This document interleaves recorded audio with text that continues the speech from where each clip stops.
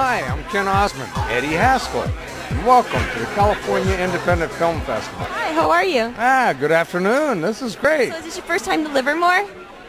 I was through here many years ago, but it's been a while. And where do you live right now?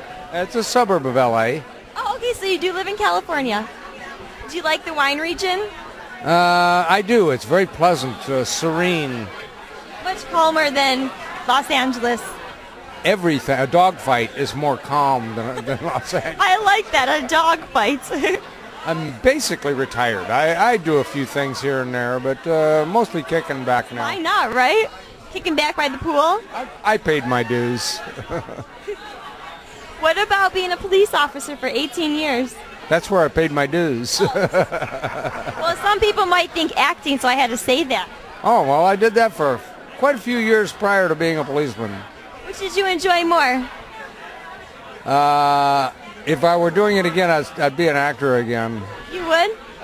Police, I tell you what, you can't praise them enough. They do a hell of a job out there. They really do. I mean, it's great that they're there. They make me feel so safe.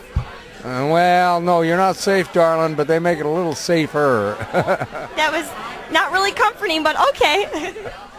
It's nice to know that they're around.